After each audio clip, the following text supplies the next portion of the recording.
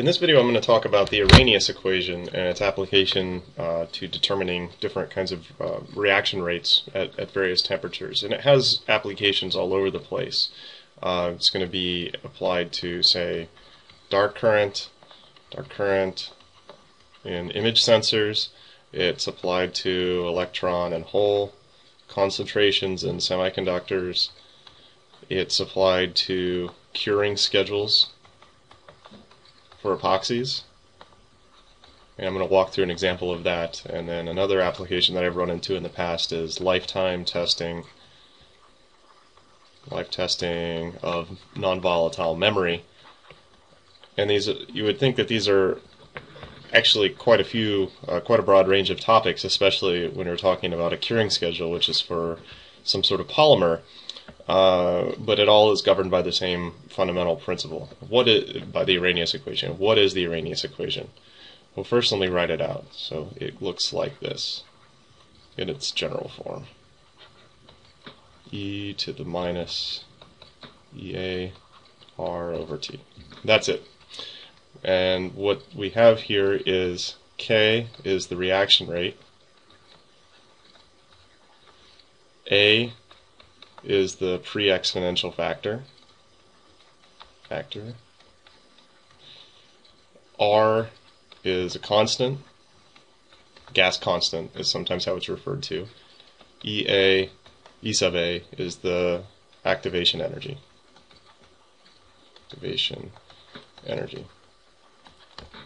Okay. The reaction rate is going to be given in terms of number of collisions per second between molecules. The pre-exponential factor also has those units, and the reaction rate is the exponential factor times the pre-exponential factor. So the number of reactions that are actually going to happen is going to be some fraction of what's allowed by the pre-exponential factor, and that's primarily, in our case, going to be governed by temperature. In words, what this equation says is that for reactants to transform into products, they must have a minimum amount of energy, the activation energy here. And this is using a Maxwell. This equation is derived by using a Maxwell-Boltzmann distribution from statistical mechanics. And what we're saying is that the fraction of molecules in the system, fraction of particles in the system with an energy greater than this activation energy is going to be proportional to this exponential factor. What can we say in general? What we can say is the temperature goes up, the reaction rate will also go up. Let's consider a case from semiconductor physics regarding image sensors, and that's dark current. Let me scroll down. Let's say we had a photodiode. I'll just draw it very quickly. We have the N region and the P region. We ground the P region, which is usually how it is. And let's say that there are, even if we're just looking at dark, we're not exposing it to light, there are going to be electrons building up. The holes get thrown away. Okay, those electrons, the dark current, can come from, in general, three sources. They can come from this surface. They can also come from this surface. Or they can come from the bulk. This would be surface-generated dark current, surface-generated dark current, bulk-generated dark current. How would we write a generalized expression for what we see from here? Well, K, which in our case here is going to be electrons per centimeter squared per second, is going to be, let me write it down here, K equals let me just write it out, A1 e to the minus alpha over T, where this A1 is associated with this process up here, this activation energy is associated with this process up here, plus A2 times e to the minus beta over T, and I'm just arbitrarily picking beta and alpha, and I'm saying beta, this is going to be associated with the bulk, this pre-exponential factor is going to be associated with the bulk, and then the final thing is A3 e to the minus gamma over T, and that's going to be the term from the last surface-generated dark current. You'll usually see when you look at dark current, they'll only give one of these terms. They'll only give, say, just let me write it in a different color. You'll have this. And what they're usually assuming is that you're either bulk dominated or surface dominated. And if you're surface dominated, they're assuming it's one of the two surfaces. And it may be true. It may be true that only one of these terms is dominant, but in general you should remember that whenever you see dark current, it has components from a number of different factors that will add up together to form the final dark current. Okay, let's work through an example of an epoxy curing schedule according to the Arrhenius equation. I'm going to scroll down and show you some information I picked out of a random epoxy data sheet that I found on the internet. And this is what they say for a minimum cure schedule. So in other words, at 175 degrees centigrade, it'll take 45 seconds to drive the reaction to completion to cure the epoxy. At 80 degrees centigrade, it'll take 3 hours. Well, let me rework this curing schedule, this table, and convert it to, we have this listed here in Celsius. We need to convert that to Kelvin to be able to use the Arrhenius equation. So this is going to be plus 273 is equal to 448 K.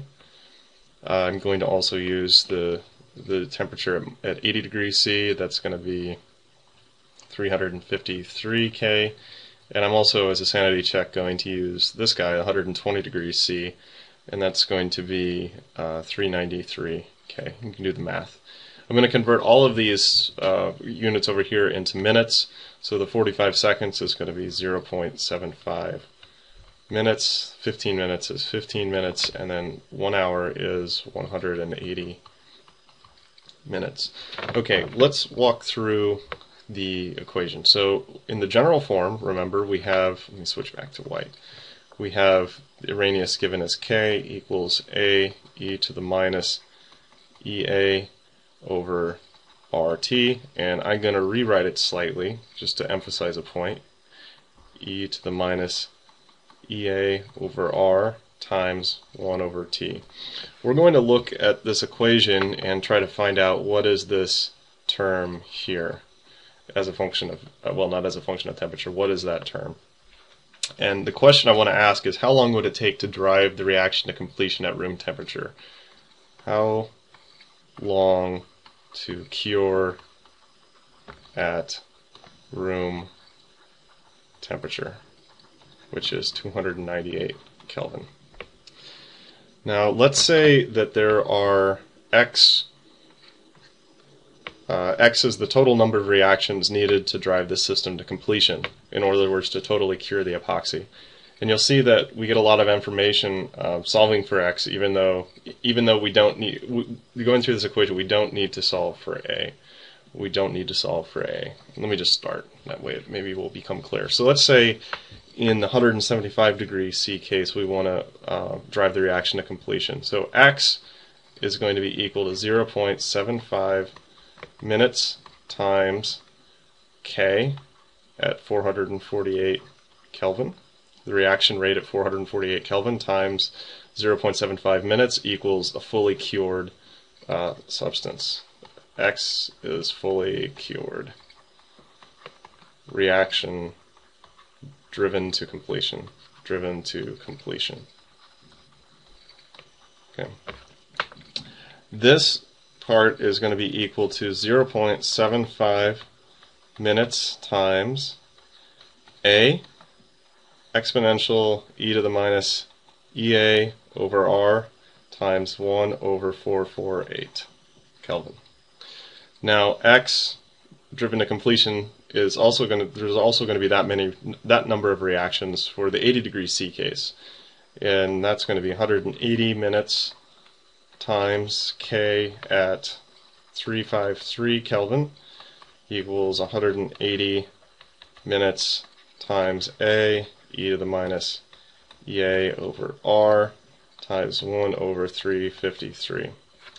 Now, since X is equal, we can set the rest of the equation to equal. We're going to set this part over here equal to each other. It's a 180 in front of there. Just scroll down.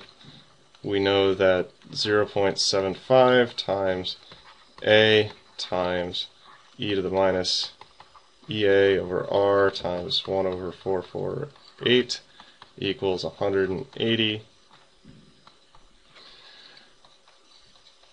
times A e to the minus EA over R times 1 over 353. The A's cancel out. We have, let's do some rearranging. We have e to the, I'm going to say e plus EA over R times minus 1 over 448 plus 1 over 353, and I'm going kind of fast, but you can double check the math if you like, equals 240. We have E A over R times minus 1, 448 plus 1 over 353 equals natural log of 240, which is equal to 5.48. And if you solve for EA over R, we find that it's equal to 9118. Now, I don't care about the units. We could go through and worry more about the units, but all I'm trying to do is fit this function so that we can extrapolate what would be the curing schedule. Well, how much time would we need at room temperature? So let's scroll down. Let's double check our work using this. We know that, let me scroll back up. We know that at 393 degrees Kelvin, it should take 15 minutes. Using this function we just saw when we solved for E sub A over R, do we get that? Well, let's go through and consider the time it takes to drive the reaction to completion at 393 K times A times the exponential minus 9118. Now we don't have remember the form is e to the minus EA over R times 1 over T. But we know this is this. Minus 9118 over 393. That's going to equal X, which is equal to, I'm going to use the 180 minute part times A e to the minus 9118 over 353. Okay, I'm going to assume you can do the math, and when I do the math, T for 393 is about equal to 13 minutes. We expected it to be equal to 15 minutes, based on the cure schedule above. And for the purposes of this calculation, that's close enough. Now let's go on and solve the question we're really interested for. How long, solve for time at 298K for T equals 298K. How long will it take to drive the reaction to completion at room temperature? We'll use the same equation we had here, so the time 298 times A times e to the minus 9118 over, this case, 298 equals X equals 180 minutes times A e to the minus 9118 over 353. Let's scroll down. We have, if we run the numbers there, we have T for room temperature, the time it takes to drive the reaction to completion at room temperature, equals to 21,168 minutes. That's a very long time, and there's very little chance you would want to wait this long for the reaction to cure. So to the question about how long would it take to cure, and maybe the follow-up question, is it sensible to wait that long, using the Arrhenius equation we say that it takes a very long time, and it's probably the case that you don't want to wait that long.